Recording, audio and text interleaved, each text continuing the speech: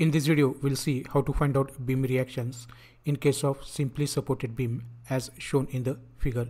So it is having the point loads and UDL as you can see from the figure. So there is a uniformly distributed load of 10 kilonewton per meter acting for 2 meter length and another UDL of 5 kilonewton per meter acting for 1 meter length, and the 2 point loads are 15 kilonewton and 20 kilonewton acting at a distance of 1 meter and 2 meter from the left hand support respectively. So first we'll convert the uniformly distributed load into a point load. So 10 kilonewton per meter. So for 1 meter length the load that is acting is 10 kilonewton. Then for 2 meter length it will be 10 into 2. So that is the uniformly distributed load which we have converted into point load, and it will be acting at the center of 2 meter length because it is rectangular distribution and centroid is at the center of this particular rectangular distribution.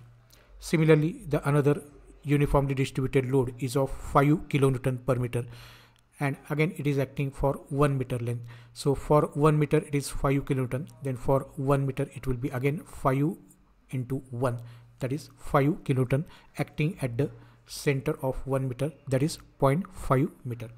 So using these values, so we have converted the uniformly distributed load into point load, and already the point loads are there. So using these values we can find out the beam reactions. So first condition of equilibrium is summation of forces in y direction is equal to 0. Upward forces they are considered as positive, whereas downward forces they are considered as negative. So RA and RB they are positive. So RA and RB they are acting in the upward direction, so they are positive. 15 kilonewton, 20 kilonewton, these are the point loads which are acting in the downward direction, so they are negative. 10 into 2 UDL which we have converted into point load, it is acting in the downward direction, so it is negative. 5 into 1 which is again a UDL which we have converted into point load, and it is again acting in the downward direction, so it is negative.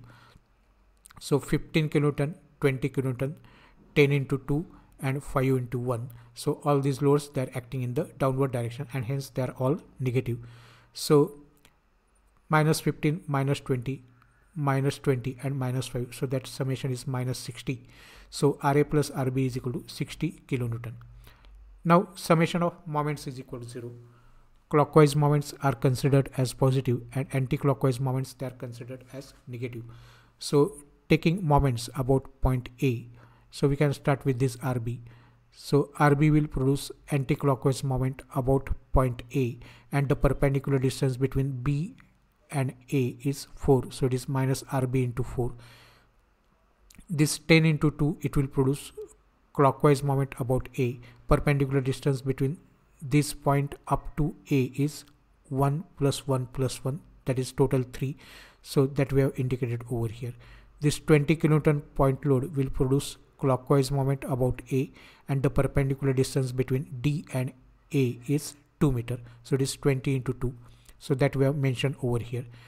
This 15 kilonewton point load will produce clockwise moment about A, so it is 15 into 1, so that also we have written over here. And finally this is the UDL which we have converted into point load, so again it will also produce clockwise moment. So 5 into 1 is the UDL which we have converted into point load, and perpendicular distance is 0.5.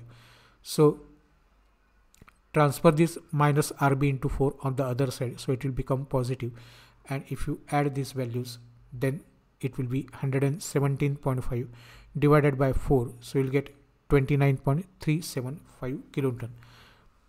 Now substitute these values in equation 1. So from equation 1 RA will be equal to 60 minus RB, and the value of RB is 29.375. So 60 minus 29.375, that is 30.625 kilonewton. So in this way we can find out the beam reactions in case of simply supported beam carrying point load and UDL. Thank you very much for watching.